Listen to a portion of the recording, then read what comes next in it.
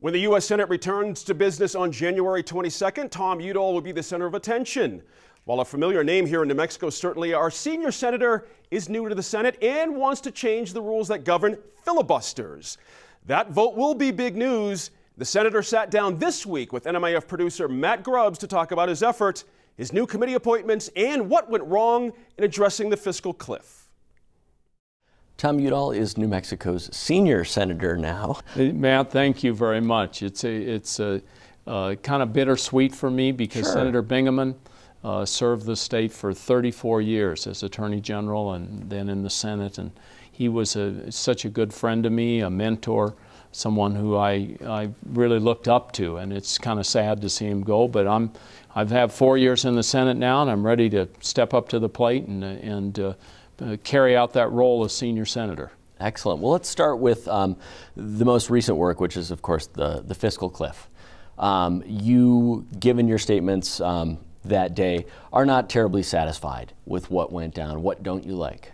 Well, the first thing, Matt, and this is something that I've been worried about for a long time. We're in an unsustainable fiscal situation. Our budget is really out of sorts. I mean, we're looking at $1 trillion a year deficits. Our national debt is going up significantly as a result of that.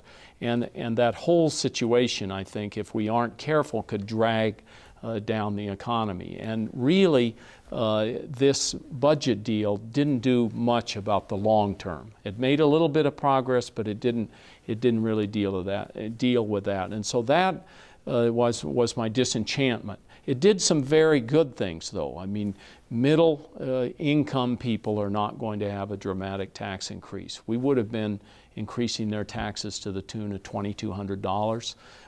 Doctors would have had a 26% cut in their fees, and we were able to resolve that. Many people in higher incomes, but not, the wealthy, not millionaires and billionaires, were running into something called the alternative minimum tax, and that has been moved so that middle income people don't hit the alternative minimum tax. So there are good things there. We raised some revenue. In the past we've done some significant funding cuts, and probably one of the other disappointing things is we kicked the can down the road on the sequester, on the debt ceiling, and on the continuing resolution. And so in the next 3 months, Sure. we're going to hit the wall on those three things. So in a sense, we got rid of one fiscal cliff, and we're going to hit 3 more in a couple of months. And I don't think that's a good thing for the economy. Congress seems to be one giant game of kick the can right now.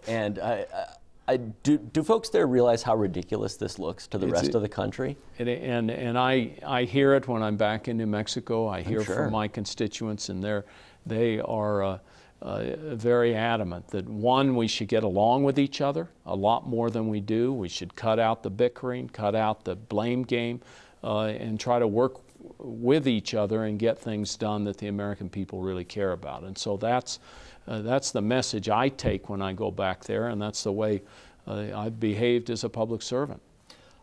There's been a note made since the vote of a lot of the extenders for corporate income tax. Now, part of that deal is about $12 billion in subsidies for wind energy, and you're very much in favor of that. Just explain why you feel that much money needs to be set aside to foster this industry. Sure. Let's look broadly with energy, first of all. We know that we need to diversify our energy in a significant way because we're hurt in terms of the international situation, who controls the oil that's left in the world.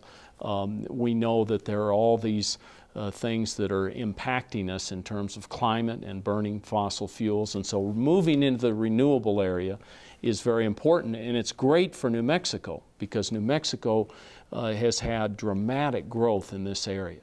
And so what we need to do, we don't want them to become permanent subsidies to the wind industry or to other renewable energy areas, but What we want to do is foster enough of innovation and creativity and dedicated capital to this area that we get some breakthroughs and we bring the cost down. And we've done that pretty dramatically with wind. And so really what folks are talking about is give them 5 or 10 years. I don't think we should do this year by year. I would look at it and say give them 5 or 10 years and then cut them loose. But at least give them the certainty. Tell people that are venture capitalists, that are people that are interested in this area, you know, we want to see this develop significantly. Sure. You know, and we did this, Matt. The most interesting thing is looking at our industries that started as fledgling industries: nuclear, oil, gas. We gave them subsidies. They still have the subsidies, and they're mature industries. What we're just arguing here is a fledgling industry should have a little bit of this kind of backing to help them break through and to bring the cost down, and have us have a more diversified energy portfolio. I mean, I think everybody agrees that you're better having clean energy than the other energy forms, and so we need to be moving in that direction. But you also just sort of illustrated the problem, which is that once Congress puts these in place, they're there forever, and that's money, as you just said, we don't have. Well, how do you square that? And we've had some very close votes on big oil continuing to have subsidies, and I think it's just a matter of time before we take them away. The same thing's true in several of the other more mature industries, but we have to have the guts and the courage to take on a big established industry after we've managed to allow them to grow, and that's just the reality of it, and I'm willing to do that. I think my record has been like that on the votes, but it's important that new up-and-coming industries be given a little bit of support. On the payroll tax, my understanding, Washington reporters love to do this "here's how the deal went down" thing, you know, in the days after it. My understanding is that was never really on the table. It wasn't on the table. For the average New Mexican, that's about, or New Mexican family or household, it's about $900 a year now more that they're going to have to pay because that payroll tax holiday, it was termed, expired. You mentioned that the Bush tax cuts, at least for people at that level, have been extended. But that sort of shrinks or almost cuts in half that $2,200 you were talking about. Yeah. That's hard for a lot of people to stomach when they see $12 billion going to wind energy. And I should be fair, it's not just wind energy. I mean, we've seen millions cut out for Hollywood, for other biofuel research, NASCAR, for motorsports entertainment. I mean, sure, all job creators, but that's tough for somebody who says, wait a second, so now every paycheck, that's going to add up to $900 more for me. Well, now, Matt, I want to distinguish a couple of things here because we voted on this thing right near midnight. Sure. We weren't able to read it, and I'll tell you, that was a very unfortunate thing that happened because when the staff and the media and everybody has, 72 hours to look at a piece of legislation, the kinds of things you're talking about would come out publicly and we'd get them out of the bill. And so there was a list out there of things that shouldn't have been in the bill, in my opinion. In fact, I was back home here and my wife was watching on television. I came into the room and she said, I wouldn't vote for any of those senators, including you, based on that package, and that you named some of them there.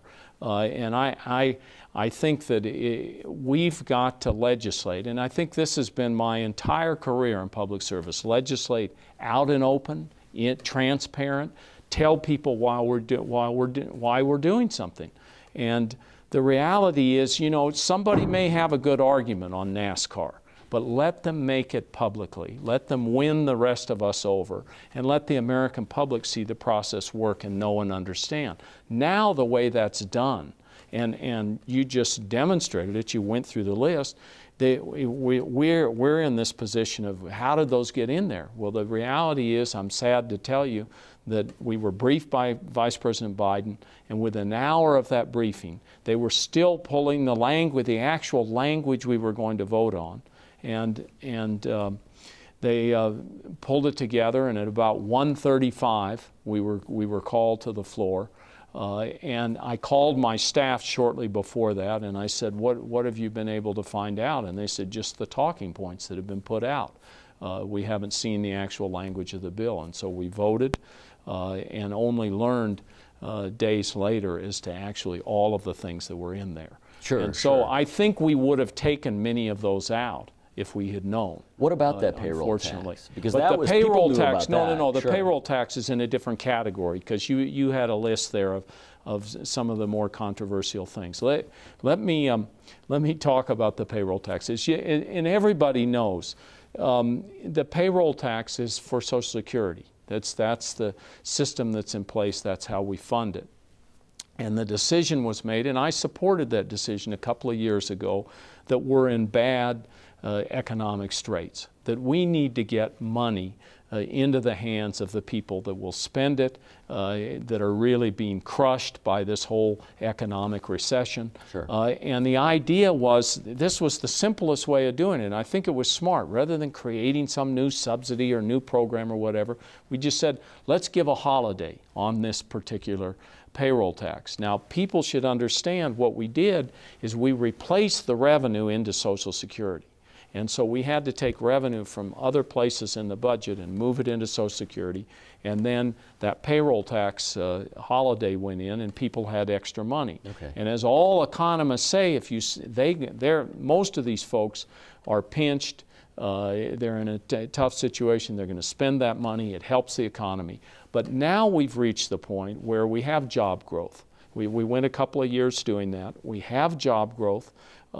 We have been able, with the job growth, bring down unemployment. We've got a more solid economic footing. And so what we're really doing now is saying we're in a good enough position to give up the payroll tax holiday, but we're going to make sure and protect middle-class tax cuts and do some other things to try to encourage job growth. And so that's how we finally came out on the payroll tax. It was a tough decision. You know, it could have, if we'd had a vote, I'm not sure that some of us might have said, well, you know, maybe another year, maybe another year. But it seemed to be that, as you said, and I think very accurately, it seemed to be the overwhelming opinion in both parties and the leaders and the president. Sure. Let's let this payroll tax holiday expire. I want to talk about your next big task, which is filibuster reform. And this is something that's been near and dear to you for a number of years now. And you're close to finding out just what's going to happen. For the people who aren't familiar, your changes to filibusters would require senators to come to the floor, and it would prevent them from filibustering motions that aren't essential, I guess, to the passage of the bill. You're in this position now where Majority Leader Reid could come back on the 22nd after the inauguration and say, okay, we just need 51 votes to change the rules, when any other time it's usually 2/3. And there are some senators, some of your colleagues, Senator Levin and McCain, who aren't real fond of that. They say, look, the worm can turn at any time. If Democrats are in the minority, we're going to get slammed for doing this. Where are you with trying to get those votes? It doesn't seem like you could get 67. Do you think you have 51? I think we do have 51, and I think the crux, Matt, is on the talking filibuster. Okay. Really what's happened to the Senate is senators lodge these filibusters by telephone or walking into the cloakroom and talking to the various leaders and saying, I don't want this to come forward. It's all a secret process. And so what we have going on is a secret, silent filibuster that's destroying the ability of the Senate to operate. Most people are familiar with the filibuster. Mr. Smith goes to Washington. Right. You feel something with passion. You go to the floor and you speak about it. And you know, you're either a hero to people or you're a bum, something along that line. But it's out there. It's transparent. Now we have the secrecy. So what we're proposing is that we return to the Mr. Smith goes to Washington type filibuster. We get people to come down to the floor and object and deal with the debate of objecting and deal with the explaining to the American people why you're trying to hold things up. And I think we have very close, if not a little bit over the 51 votes we need to do the talking filibuster. But you know, the ultimate vote counter is Harry Reid. Sure. Senators go and tell him, I may talk to the entire Senate, but senators go to Leader Reid and say, this is how I'm going to vote. And I may not be privy to that. Sure. And so he's so frustrated. I mean, he actually came to the floor and said the reformers like Tom Udall that were willing to change the rules 2 years ago, he says, they were right, I was wrong. I entered into a gentleman's agreement and it didn't work. Right, right. So I think what we're trying to do is make the Senate work better. You know, people in New Mexico, Matt, may ask, well, what does this have to do with New Mexico? Well, the reality is we have this huge federal presence in New Mexico. We have these top-notch national laboratories, just first-rate Air Force bases, public lands, national parks, national monuments. People come here for all of these things. And the reality is that we need to be able to get things done on the federal level through the appropriations process, through the authorizations process, things that make people's lives better in New Mexico. You know, we haven't had a regular funding process for the national labs and many of our other institutions for a long time. Sure, yeah, We're crippled by continuing resolutions, big omnibus bills, rather than dealing with this in a systematic, open, transparent way. And so that's really what I'm fighting for, is more and better openness, and then also the opportunity for New Mexicans to at least get a vote on the things they care about, whether it's education, health care, jobs, economic development, job creation, Sure. all of those kinds of things. And not just have them held up. I want to get to your committee assignments, but real quickly, you are in favor of that 51 votes of using that to change well, the rules. I was the one. I picked up where Clinton Anderson did. Okay. 25-year senator for New Mexico. I read his autobiography just before I got into the Senate, reread it. My dad recommended I do that. And he would go down every Congress and say, this would be a better place if we looked at our rules every 2 years. Okay. He had researched it, and the issue is constitutional. And 3 vice presidents have ruled as precedent for the Senate in opinions. They've said at the beginning of a Congress with a majority vote, you can determine the rules. Doesn't mean we necessarily want a majority vote. I'm seeking bipartisan. Sure. I'm seeking bipartisanship. But at the beginning of a Congress, a majority vote to cut off debate and then to go to adopt the rules. And there are a lot of things going on. We may well get 60 votes for a standing order, which also changes the rules, or we may get even more than 67 to change the standing rules of the Senate, but we'll see what happens. I'm just for making the place work better for New Mexicans and the things they care about. Sure. Well, your committee assignments, appropriations, you're a first-term senator. That's a pretty big deal. We don't have to give all our water to Nevada in 20 years or anything, do we? For you No, as you probably know, I know you've been a reporter that's really stayed on top of things. I served on the Appropriations Committee in the House. When the Democrats came in 2006, I served for 2 years, and I found that it was a place I could really help New Mexicans. And so when I decided to run for the Senate, I went and talked to Leader Reid, and I said, one of my conditions is going to be that you'll work really hard to get me on the committee. And he said, hey, he says, I think we can do that, and I think we can do it pretty quickly. I can't tell you exactly the timetable, but here I'm 4 years in and I'm on the Appropriations Committee. And why is that important for New Mexico? Because this huge federal presence, these national laboratories, these 3 Air Force bases, White Sands testing range, all the public lands and national monuments.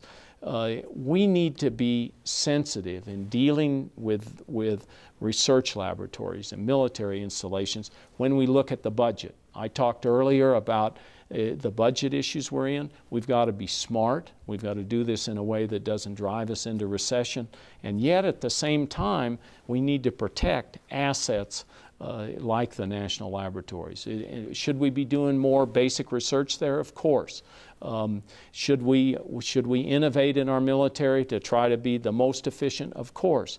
But let's do this wisely. And so it puts me in a position to be, as everybody says about appropriation, it's the guardian of the purse. Sure. You know, you're actually trying to spend the money well and spend it effectively. And so I hope that New Mexico will get a fair shake with our federal presence as it comes before the Appropriations Committee. And I'm going to work very hard for that. Well, Senator, we always appreciate your time, and we never get enough of it, but thanks for coming in. Thank you. Real pleasure.